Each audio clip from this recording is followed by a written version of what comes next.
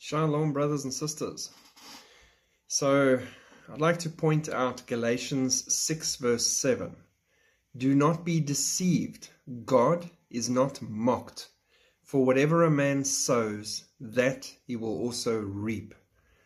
There's some golden rules in life, especially for your country and yourself, if you don't want to struggle or suffer too much. There is struggle and there is suffering. That's part of life. But if you want to heap it on, attack or be an enemy of Israel or try and stand against them. Blessed are those who bless you, cursed are those who curse you.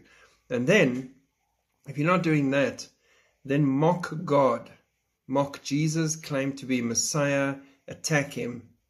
Galatians 6 verse 7. Do not be deceived. God is not mocked. Whatever a man sows, that he will also reap. Now, we've seen this. There are multiple examples of these things being enacted, where these things take place and where this punishment and judgment comes sweeping back. Now, we've got idiots in my country that have attacked Israel from government levels and in the big conferences, had them chucked out and everything, and we're seeing that fallout.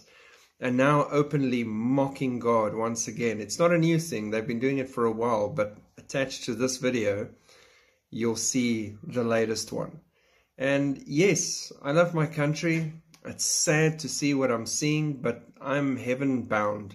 I'm going to my new country, the one I'm supposed to be at with my Lord and Savior soon. And I'm praying for as many as my countrymen and my fellow brothers and sisters in the world with their families that are unsaved, and everyone, that they be touched, saved and reached while there are still a few milliseconds left in this hourglass before tribulation kicks in. God bless. Keep looking up. Shalom. The same way the Christians are waiting for Jesus to come.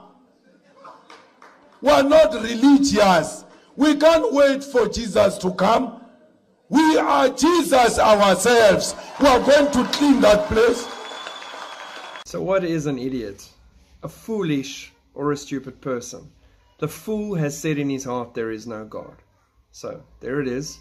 What is exciting about this for me, because I see the excitement in everything because I'm so close to leaving anyway, that I see the signs of it all around me because I'm a watchman.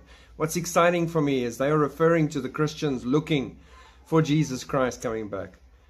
Everybody sees it, feels it, is in their DNA knowing that he's about to return, whether they believe it or not.